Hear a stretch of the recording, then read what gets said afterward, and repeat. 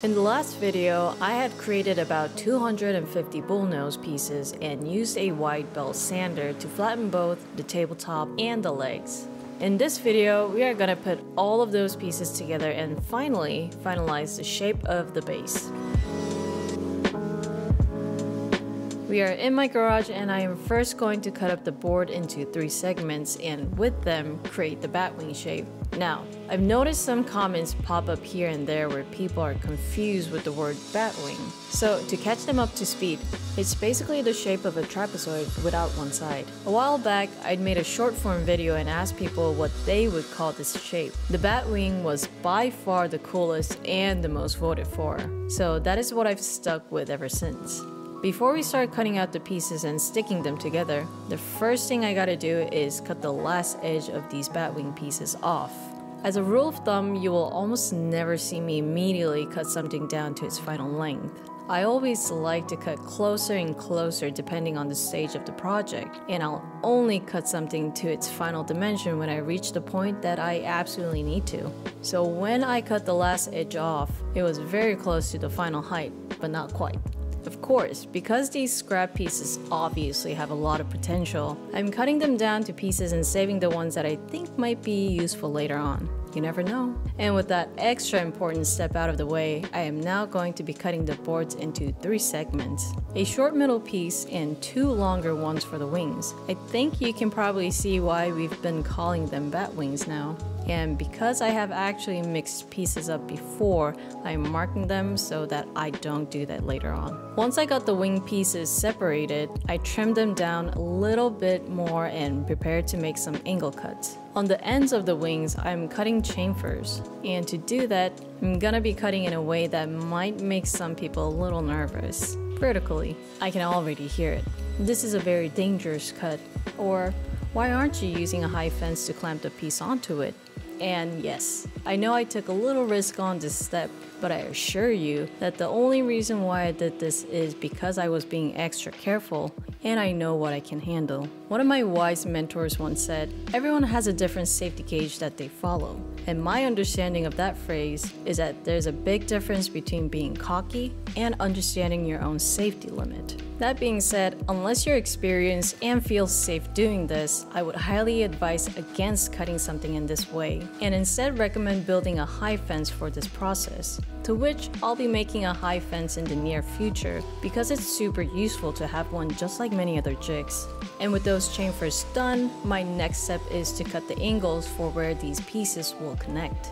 If you pay really close attention, you'll see me first cut these angles also into a rough dimension first. And after verifying that I did all of these angles well, that's when I made my final cut. It's really similar to sculpting actually, shaving off bits and pieces at a time until you get it right where you want it to be. And right now, I am making marks for, if you want to guess, I'll give you a second. And if you need a hint, there's something in the frame.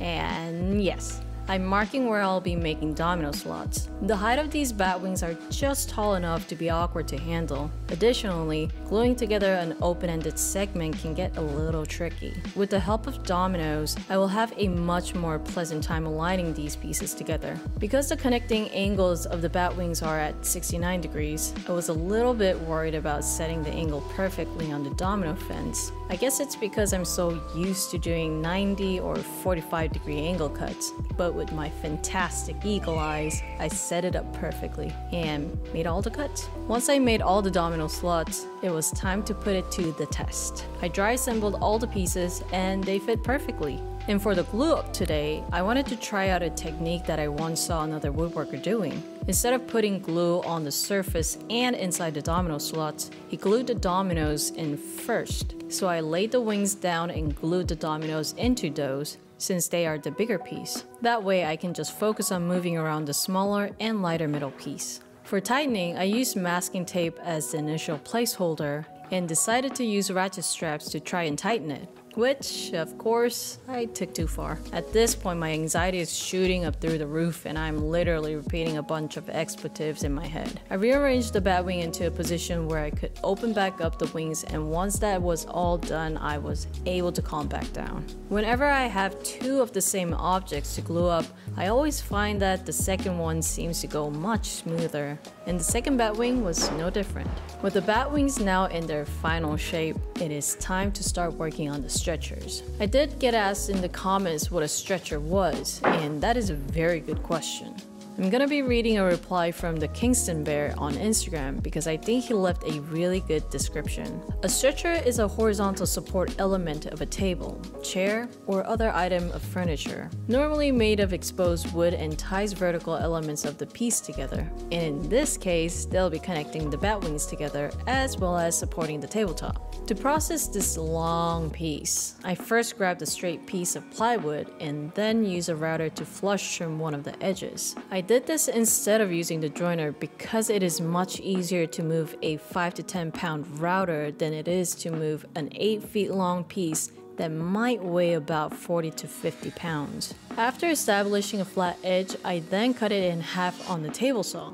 And surprise, surprise, one of the boards crooked, which basically means its edge has warped. No matter what you do to prevent these situations, some boards will still warp from time to time, and it becomes a matter of knowing how to deal with it. Since the other board stayed straight and I implemented my technique of cutting little by little, I still had some wiggle room to cut from. So I used a straight board to establish an edge and flush trim the crooked one, with their widths now narrower than 6 inch. I then proceeded to join and plane them like normal. Now that the stretchers are good to go, it's time to start creating the stretcher slots on the bat wings. I put both bat wings on the table saw because it is my one and only true flat surface in the shop, and started working on marking where the slots would be located. I really took my time on this step because I wanted to get these stretchers perfectly perpendicular. And after getting the placement just right, I used both blue tape and a marking knife to mark my spots. Low-key, I was actually very proud of my use of markings and blue tape. After getting the positioning where I needed it, it was now time to think about how I was going to clear out the space. A full dado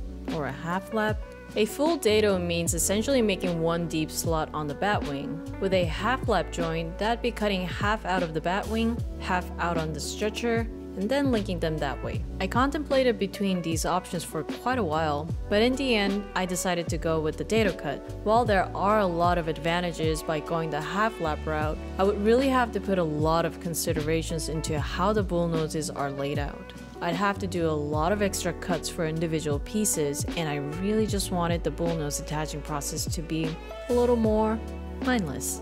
So having one difficult step instead of a lot of intricate steps was the winner in my book. Even with the direction decided, there were still so many ways I could have tackled this process. I could use a track saw, the table saw with a robust crosscut sled, or use a router as far as I could go and finish it off with some hand tools. After further contemplation, and this time I'll spare you the explanation of why I didn't go all the other directions, I decided to go with routing and hand tools, despite the fact that hand tools are my biggest weakness. With a jig, I installed a flush trim bit on the router and started routing away. This took some time, but the process was super smooth. Once it came time to use the hand tools, that was a different story. These bat wings had two specific complications. Number one, they're positioned at an angle. So even if I laid them down on the workbench to chisel, I could only go so far before I would need to put them back into an upright position. Number two, when I put them in a standing position, I have nothing to clamp them tightly against in order to establish stability. One strategy that I eventually figured out was to butt the bat wing against the workbench leg. I also put a piece of plywood between the bat wing and the workbench so that I wouldn't accidentally damage the chisel by stabbing into the metal leg or something. This hand tool portion took me a long time, and I felt like I'd aged about 10 years just from this process alone. But eventually, I got it done. Thank you for tuning in to this week's episode. And I wanted to say thank you to everyone who's given me a lot of encouragement about not only talking about, but also showing you my weakness in hand tools. I know, Trust me, I know that my tools should be sharp. I know that there were better tools in certain situations. But this is where I'm at currently in my woodworking journey, specifically my hand tools. This is for a client, and it just wasn't the time to be trying a technique or a tool that I wouldn't be 100% comfortable with. I did things that were less efficient, but I did what I knew would get it done with my limits. Many of you have left a bunch of tricks and tips for me, so I will be planning on a small project here and there where I only use hand tools to continue practicing. It was embarrassing and honestly quite scary to show the world a weakness of mine, but dang it. This entire channel is built on being authentic, and I'm committed to sticking to that. So to everyone that's been understanding and sending kind words my way, I appreciate it. And don't worry, 5 years from now, Clara Kim's gonna be on a whole nother level than what you see today. Last but certainly not least, I wanted to give a shout out to my newest Patreon members, Jess and John. Thank you so much for supporting my journey and this channel. And if you are interested in doing the same for as little as a cup of coffee, do consider Patreon as one of those options. Until next time, see ya.